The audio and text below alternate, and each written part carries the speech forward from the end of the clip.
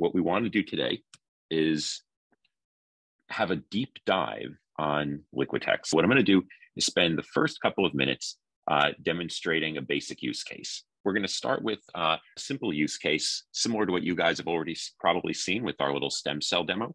And then we're going to do a deep dive talking about each of the major parts of the product, talking about project creation, the file picker, the editor, document sidebar, inking, workspace, search, text links, sending content, some power user tools, and a sneak preview of some of the AI stuff, which is going to be coming soon. Now,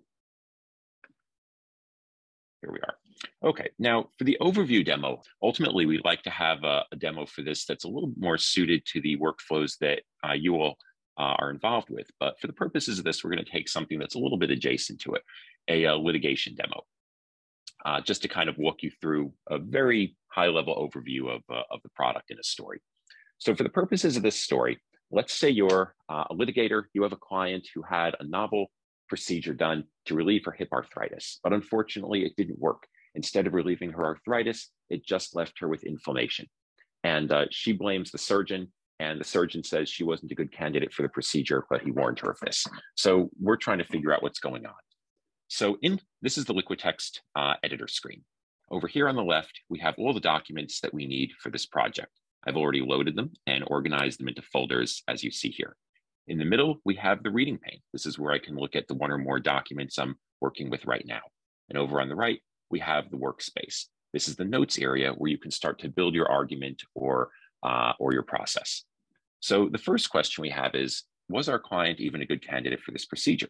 To find out, I'll start by making a text box here, and we'll say, was our client a good candidate? And we'll just go select that, tag that red, and maybe make this a little wider. Now, one thing I'll note right at the beginning is I happen to be doing this demo on my iPad because I know a lot of you folks are using iPads and are comfortable with them. You can also, of course, do this on Windows, and you can do this. I know that EPO doesn't use Mac, but this also works on Mac as well. So the first question, was our client a good candidate? To find out, I'll go to my documents list over on the left here, and we'll go down to this paper by a medical agency.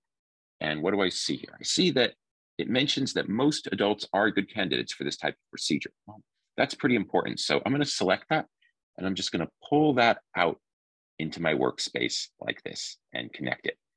And so see, the first thing I'm doing, I can start to mix bits of my own thoughts with the title heading and bits of the original documents. Now, of course, you see this little white arrow here. What is that white arrow for? Wherever I am, I can touch that white arrow, of course, and go right back to the source of this excerpt. That means that I'm never more than one tap away from the context for my notes. Okay, now I'd like to compare this text over here with a diagram a couple of pages down, but that's normally tricky. With Liquitex, though, I can just squeeze my document like this, you see. I can crunch it together like it's made of rubber to bring the text and the diagram side by side, so I can compare them easily. Okay, it looks like this diagram actually will help us. So I'm going to take this and pull this out as well into my workspace and attach it to my other notes. So you see, now I'm starting to mix different bits of information, text, images from different pages, my own thoughts, to form the sort of backbone of my argument here in the workspace. Okay, now we'll just uncollapse that. So now the question is, was our client actually a good candidate? To find out, I'll go back to the documents list here, go down to her patient medical record. And you see Arlene McCaffrey's medical record here. And we see that she has a few pre-existing conditions. She has diabetes, hypertension, and arthritis.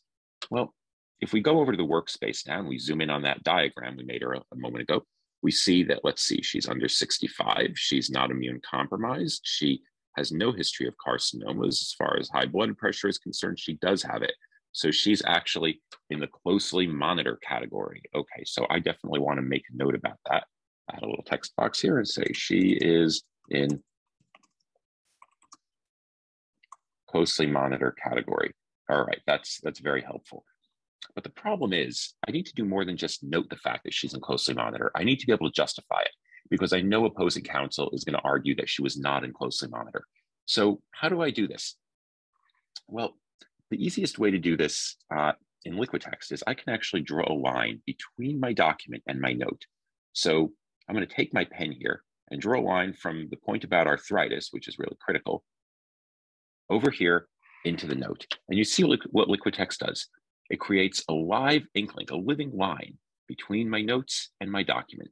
So wherever I am, even if I'm, for example, in, say, an entirely different document, I can always tap this button and get right back to the source. So what this means is I can do more than just discover connections in liquid text. I can capture connections between anything. Okay, so this is good. We have a pretty good case now that our client was a good candidate for the procedure, or at least a reasonably good candidate for the procedure. So now the question is, why did the procedure fail? So we'll go over here to some notes I've taken on how the surgeon performed the procedure, and we'll go back to our documents list. We'll go to let's go to the surgeon's deposition transcript and see if he made any obvious mistakes. So you see I've already gone through earlier and I've highlighted and tagged the text of what the surgeon did, but I'd like to get an overview of it.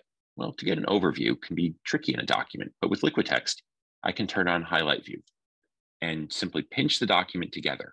And you see it brings all of the highlights and tag text together with as much or as little context as I need. I want to learn a little bit more about this purple one here. I think it might be helpful. So I'll squeeze a part around it. Not really. Squeeze back together and bring the overview back again. When I'm done, I'll just tap the highlight view button again. Well, unfortunately, I don't see any obvious signs in here of the surgeon having made a mistake. So, and I've looked over the key steps the surgeon took over on the left in my notes, and I still don't see any obvious signs of a mistake. So maybe there's something in the nurse's deposition transcript. So let's take her deposition transcript, and we'll pull that out as well here, and bring it up side by side with what the surgeon did. And now let's look through these and see if we can find anything that might give us some clue about what happened with the procedure. Well, as I look through it, at first I don't really see anything too helpful, but now I do see something useful. I see that the surgeon describes a key part of the procedure taking 10 minutes, while the nurse describes the key part of the procedure taking 15 minutes. That's a pretty significant discrepancy there. I really want to be able to capture that connection. I want to be able to capture that discrepancy. So I can, again, just as I drew a line between my document and my notes, I can draw a line between two documents like this to capture this discrepancy. What this means is that later on, say, if I'm in court and I said the procedure took 10 minutes and the nurse disagreed with that, opposing counsel doesn't agree, how do I find out? How do I argue against them? I simply click the button, get instantly right back to where the nurse disagreed and said it was 15 minutes. So it makes it very easy to capture the relationships and connections, and especially the disparities that I may discover. Okay, so now I also want to capture this conflict in general. So I can, again, just select the text up here, go to select more, select the nurse's discussion of the same issue, and go to comment and say conflict over the timing. And I'll just take this and pull this off into the workspace. Now, what this means is whatever documents I'm in, wherever I am, I can always just click the arrow here and get right back to both documents and see both of the pieces of information involved in this conflict. So again, it makes it very easy to capture the connections and discrepancies that I may find. Okay, so this is pretty good. I think we have a pretty good argument that something bad went on during this procedure. The surgeon made some sort of mistake in terms of the timing, but we still need to find out, would a timing mistake have caused the procedure to fail? At this point, that's just my speculation. So we'll go back to our documents list here, and let's go to, say, the regulatory bodies folder, and we'll go to the phase 3 clinical trials for this procedure. Let's see if any one of the clinical trials had a similar failure mode to our client. Maybe that'll give us some clue about this. So our client, if you recall, had inflammation. So I'm going to just start typing inflammation. And as I type, liquid text brings up a context-sensitive dialog box with different options for what I can do with what I'm typing. In this case, we want to search. So I can simply press return, and it does a search. In this case, it found 5 results. I'd like to see an overview of these results. So just as I was able to earlier with the highlights, I can just pinch the text and you see all of the highlights, all of the search results come together, again, with as much or as little context as I need. Well, this one looks like it might be promising. Let's squeeze apart here. No, that one's not going to help me. What about this one? This looks like it might be promising as well. Let's squeeze apart here. This one is helpful. It says that there actually was someone in the clinical trials who had a failure of the treatment coinciding with inflammation because the surgeon messed up the timing. So let's take this, pull this out, attach it, and also highlight this red so we can find it easily later. Okay, I think we have a pretty solid case now that the surgeon must have messed up the timing, and that led to the failure of the procedure. There's even previous precedent for it in the clinical trials. So now we need to send this off to the court, and the court doesn't necessarily want my liquid text mind map here. So I can go to the send button and go to notes outline, and you see liquid text will take all of my notes and highlights and combine them into a nice linear document that I can send to Microsoft Word with one click. And there I can revise it and edit it into the final form that I need to send to the court. Okay, so let me pause here. This was the high-level overview